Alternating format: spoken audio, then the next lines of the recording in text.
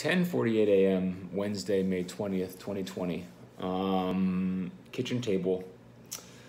Not very motivated to do much of anything, which I think is totally fine.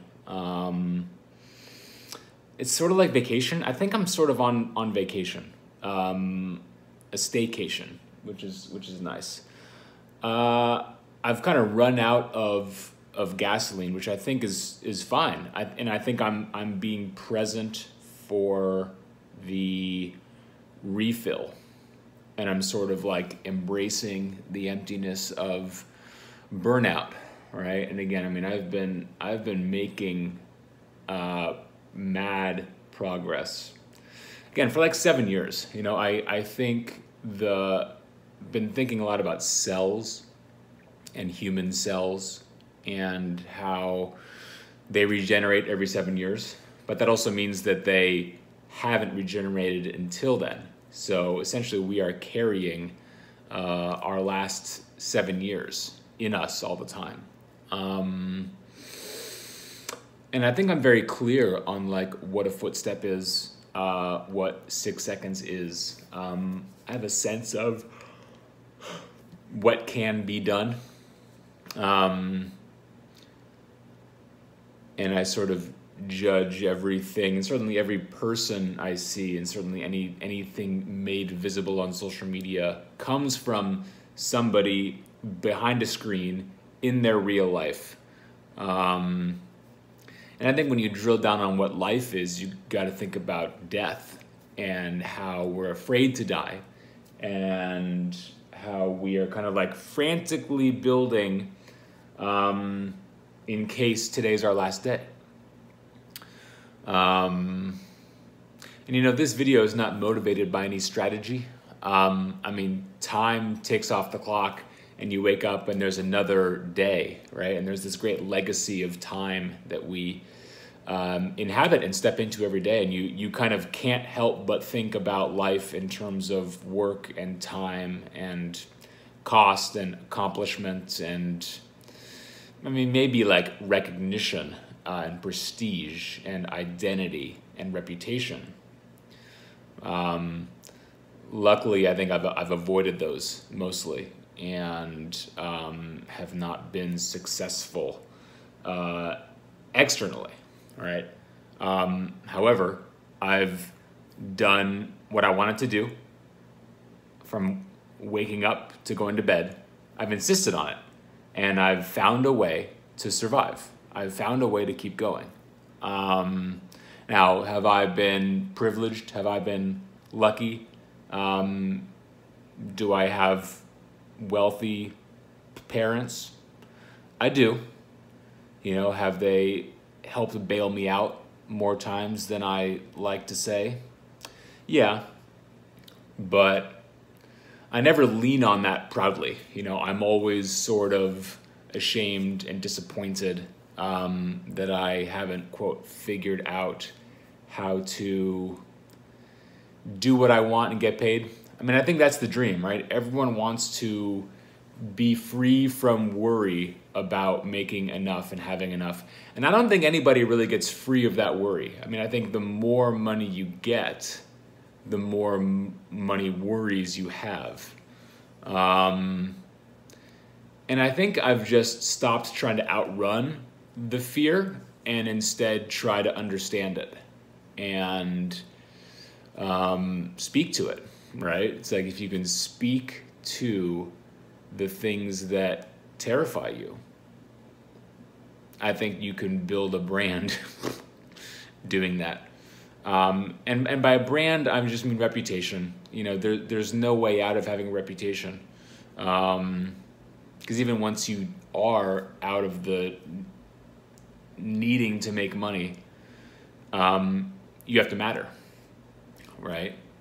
It has to mean something that you're here. It has to mean something that you're still in the game today, May 20th, 2020. It's like, well, you either die or you make being here matter and you participate.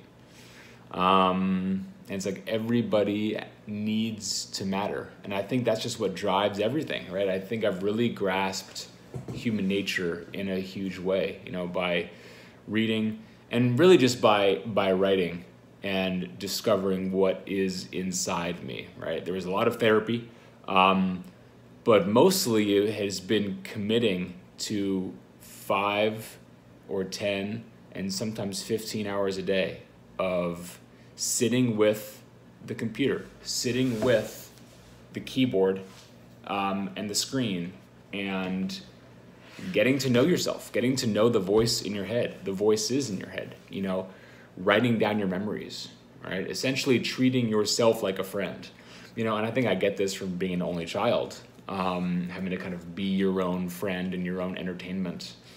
And, you know, I learned you can just keep calling it art. You know, if you realize you have a powerful personality that won't be denied, you just got to keep making stuff. And if that's just writing your thoughts down and making so many bad 100-page documents, so be it, right? I mean, the internet is this vast library, and if you're bored, I don't know what the hell you could possibly be doing if you're bored. I don't understand it. I mean, you've got your own body, which you can work and stretch out, and you can learn ballet, and you can stretch, and you can see what it can do. So you've got that. And I don't know, I mean, you've got the internet. You've got everybody you know. You've got everybody you could possibly find. And so many people doing their work out loud, protesting out loud. Whatever, you know, people doing all sorts of videos. Comedy. I mean, all sorts of stuff. So I don't know. I mean, I guess the question is, I mean, it's about meaning and it's about financial security. Because of course all security comes down to finance and power and abstractions. But yeah, you know, US dollars are the base currency. And I think just the older you get, the more you see that economics runs everything. So yeah, I don't know. You know, I'm probably on the way to, you know, putting something out there as far as a program. You know, I sort of don't think, I don't know, content. I have a lot of thoughts on content, you know, both from, we can always talk about content. What content needs is a reader. And I've learned that good attention is the scarce resource. Really coming to a piece of content, as it were, with the right kind of mind, the right kind of viewership. And I can talk a lot about viewership.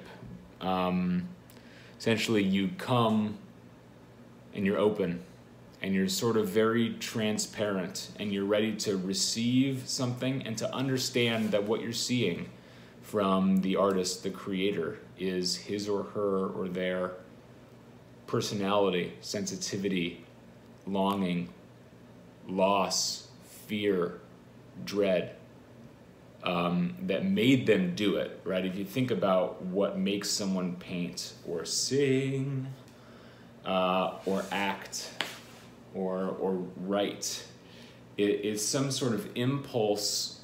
There's a need to get something out. It's like something needs to change, and you know, too much has come in and you got to vomit it back out. I mean, I think that's the reason for any work of art. It's the reason for any creative act. There's an impatience. You know, Robert Frost, the poet, says that, you know, the poem starts as a lump in the throat. You know, it's a homesickness and a lovesickness. So I think that's interesting.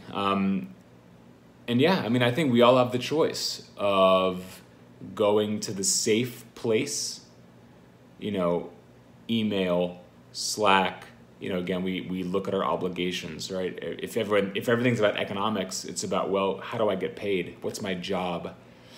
I think that's such a more spiritual question. And I really do believe that you can't really rely on a job anymore. You know, you can't really rely on money anymore. You have to think about money in terms of what money represents. And it's about trust and relationships and promises and faith.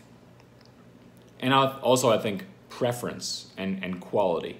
Now, I think it's about community, and who you give a shit about and who gives a shit about you. Human beings are simple social primates. We can keep track of about 150 relationships. We are wired for small tribes. And every so often I sort of like burn out on reading content, which is, I think, what has caused my sort of staycation today in the last few days. And I'm resting my singing voice. And so I should probably stop speaking. But yeah, thank you for watching. I've been making stuff on the internet since 2008, 2009. It's now 2020. I love the craft. I love the aloneness. I love the nothingness. I love the part of human nature which is nothing matters, and in a sense nothing is real, and you can't control it, and we're just chemistry, and we're just presence in a body, and you can kind of like let it all out and just breathe and just attend to the fact of the nothingness of your existence. And it's a beautiful, beautiful, beautiful thing to have as a touchstone every day, to get back to this base of nothing really matters, because it makes politics, economics, policy, cities, families, companies, allegiances of all kind make sense, because you realize everybody is just out there being nothing but trying to act and to fit in and to be seen and be heard and be counted by the systems or the particular observers that will keep them alive. All right, we're all just trying to meet our needs. I mean, everyone has needs, and everyone is, my roommates who work from home for Google and Amazon, respectively, as software engineers. It's like they need to contribute to something bigger than themselves. I think there's a great hunger for difficulty in just being a person. I think you want to have a team or a community or a set of relationships, or at least some others, right? Nobody is alone, no matter how much time I spend alone. The point is that I'm one of many in the community of readers and writers and creators, people, connected to the tech world, as it were, right? We're all here online making content, kind of trusting ourselves to social media. And I do think that, that's the only way, that's the way the world is going, is everything becomes about social media and brand identity, and everything gets reoriented around, live and content and community, niche, who cares what you do? Because there's an infinite number of things to tune into every day. And I would say, show me where you tune in and I'll tell you who you are. So yeah, I think, I'm a big advocate, and I will certainly get into this in any kind of either consulting practice or live events or group events that I host, which is all about figuring out who you are by way of backtracking what you want to follow. And it's like, well, if you can only follow 150 either people or brands, we're gonna go through your list of who you follow. We're gonna go to the bottom, and we're gonna unfollow, essentially in the spirit of Marie Kondo, like unfollow who doesn't spark joy, and who doesn't represent who you want to be more like, and who you want to be with. Because the only place to get is right here, right now, but with others. There's no way to get ahead. And there's a reference I can make there to William Deresiewicz, who wrote a book called Excellent Sheep, in which he quotes, talking about the trouble of ambition is, You want to be loved, as the poet W.H. Auden says, alone. You want to be loved alone. You want to stand on a pedestal on your own and be seen and loved. And in a sense, my work has tried to do that, but I think I've learned you don't really want it because it doesn't really exist, because everyone's too busy trying to get on their pedestal and get seen that they aren't a good audience for you. And I actually just saw a clip from David Bowie, who I quote quite a bit when it comes to creativity. It's like, you have to do it for yourself. It's like, no other audience can see your work like you can. At least that's what you have to think. That's what you have to go in with. And it's always a pleasant surprise whenever they do see what you do, and they relate to it. But that's not the norm. I think that has to be the exception. I think, and it's like, you'll learn. Creativity, I mean, much like a recruiting career, much like any kind of career, is like, you learn very quickly within a day or a week if you like it or not, right? Because there's a couple tests. There's the 9:30 a.m. test.